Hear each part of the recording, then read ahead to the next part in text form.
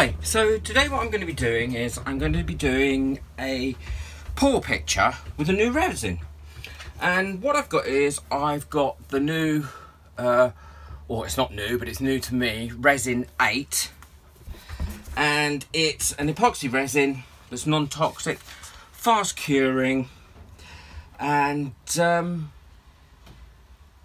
it's perfect for resin, jewellery, geodes and coating and resin art. Now, it's not expensive. It was £118 for 4 kilograms, which I think isn't too bad in comparison to other resins.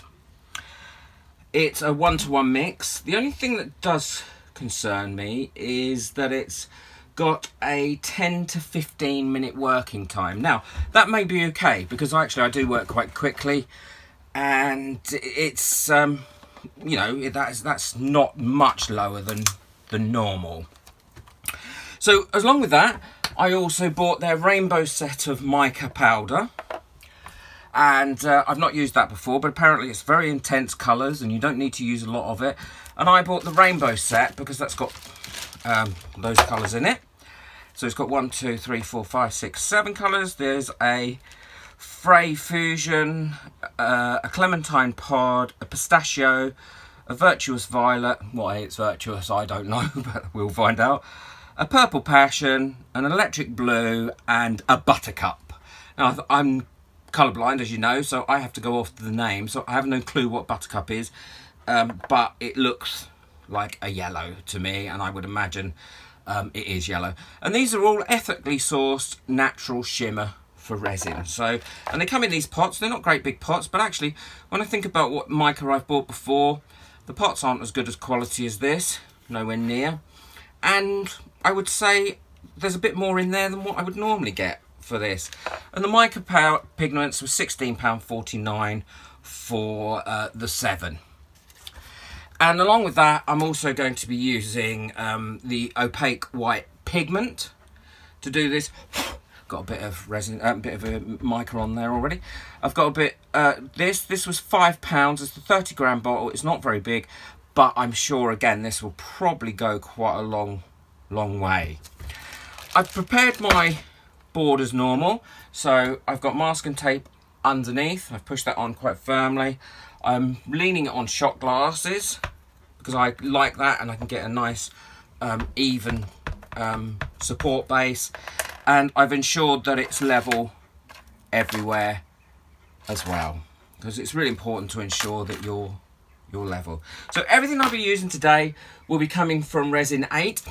I will put their website address above here as well, so that's above here. So let's see how we go.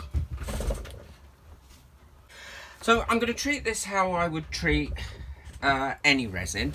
And as you can see, I've got a little pot of water here, and that's because whenever I mix resin up, I always mix it in some really warm water to get it going, make it easier to mix, and also it does eliminate quite a lot of the bubbles. It does help get rid of the bubbles.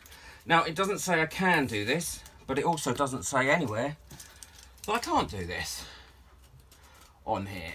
So I think it's important that if I'm going to do this, that I treat it the same way that I would treat my normal resin. So I'm just getting the tops off, and I'm not going to mix loads up today. I'm going to mix probably 200 mils of resin. My God, these tops are hard to get off. They need a better seal method of getting these seals off these tops. Now, I'm not affiliated in any way with Resin8, okay? They've not given me this resin. It wasn't free. I've bought it the same as anyone would buy it off their website. I'm not on commission of any sort. I have no more to do with them than probably anybody watching this video. So what I'm going to do is I'm going to pour out 100 mils of the resin into this measuring cup, and it does pour quite quickly. which is great normally, and it would be great if I could pour accurately today. Maybe I've had too much of caffeine. Let's have a look. And I want to be very precise because I think it's important to give it a review that I'm actually doing it very precisely.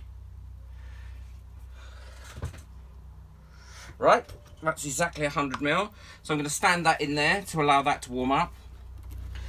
And that's the resin. Always put your cap back on your resin before you use your hardener, because you don't want to mix your caps up, because if not, what happens is your caps will cure onto your resin bottles and then it's really hard to get them off. Here speaks a man of experience. So I'm now putting in 100 ml of hardener.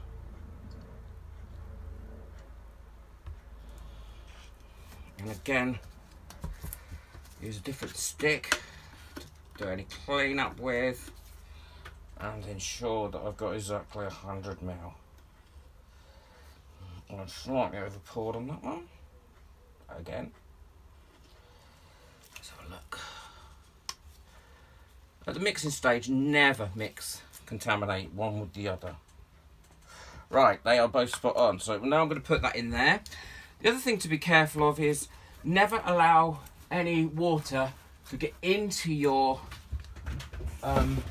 resin, because it will ruin it. And when you're using resin as well and using colour, something to add to the colour, never use more than 10%, and that's pretty standard for all resins. So once that's heated up, I've got a silicone mixing jug here that I will use. It's an OXO one. It's great because it cleans up. It holds quite a lot of resin if you want to, up to 500 mils. And when it's cured, it just pulls out and it comes lovely and clean, and you can keep reusing it. So I'm going to give those a couple of minutes just to heat up, and then I will remove that resin and I'll mix it up, and I'll let you know how I feel about how it mixes. So I've combined my two resin and hardener, and they're quite nice and fluid, and they are mixing really well at the moment, as you can see. And so far I'm really impressed that there's hardly any bubbles in there. So it says to mix it for 2 to 3 minutes, so that's exactly what I'm doing. I'm not going to record the whole 2 to 3 minutes of me mixing. I've put some of the mica powder, just a little bit, probably, I don't know, 1/8 of a teaspoon in there, and I've put a little bit of the pigment, white pigment, in that one, just a little bit, because it says a little goes a long way. Because I'm going to do the background electric blue with buttercup and white over it. Okay, so when I've had this mixed up and I've mixed up the colours, we'll start the pour. So I've mixed the colours up, and I have to say I'm really impressed. They're not kidding when they say a little bit goes a long way. I probably could have used half the amount that I put in there, so I would really start to take it easy and be quite frugal with it to start with. So what I'm going to do now is I'm going to pour this electric blue on here, and as you can see, it's covering, so far it's covering quite well. I don't really want any left. Now all I've done is I've primed this piece of MDF that I've got, and the size of the board is an A3 size, and I get them from Amazon. They're very cheap. I think I got about 20 for about £25. So, and I love them for using resin on. I will put the link to those in the description. And I'm going to use my trusty silicone brush to give this a bit of a spread.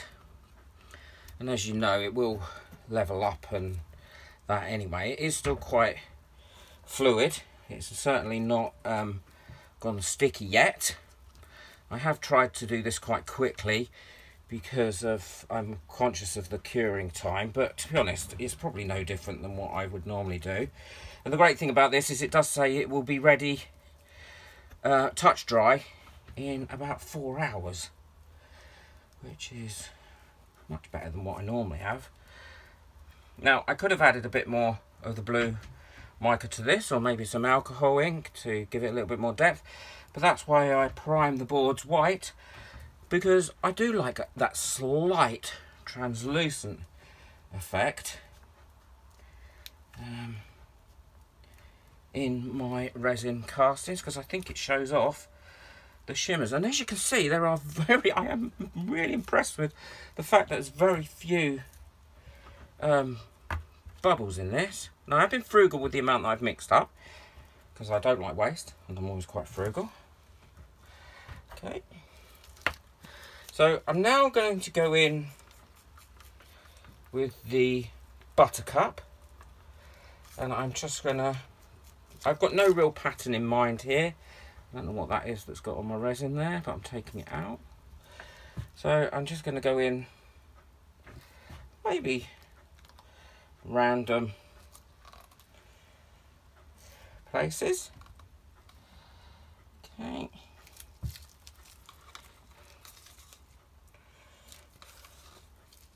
That's the beauty of resin as well.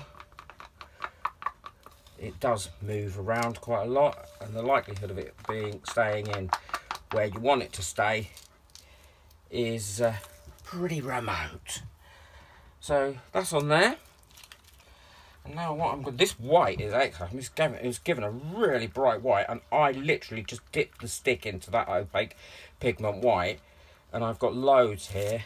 I could imagine that's actually going to last me for quite a long time. So I'm going to go in there with a little line. Oh, I'm not doing a tremor today, which is good. Okay, bit there, maybe a bit there. A lot of white, but we don't mind, do we? And a bit there. Right, so I'm going to just let that sit for a few minutes. Well, not for a few minutes, for a few seconds, and then I'm going to go over it with my heat gun.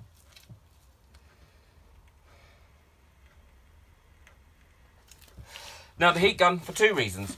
One, it'll get rid of any air bubbles, and two, it will help move this around, and if it's going to create any cells, then that will help create the cells. So, as you can see, if the camera's picking that up, that's popped all those bubbles. Lovely. That's a very rich colour, that buttercup. I'm very pleased with that.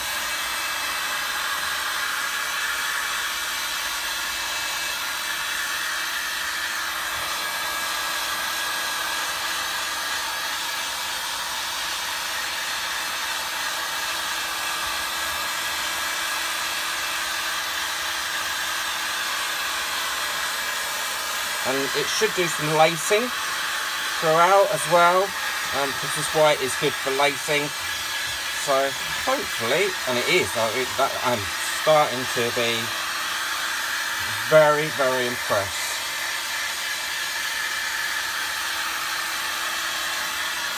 And this is and they're quite a small company that do this, so I'd rather support a small company.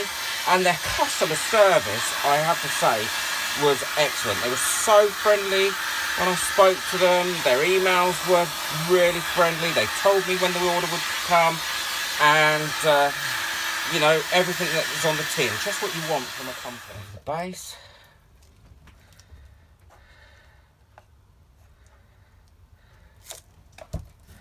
tiny bit of white in there, a bit more of that white. I'm loving this white. Absolutely loving it. And that buttercup, to be honest, I do think, and I shouldn't have worried about the working time. It's absolutely fine.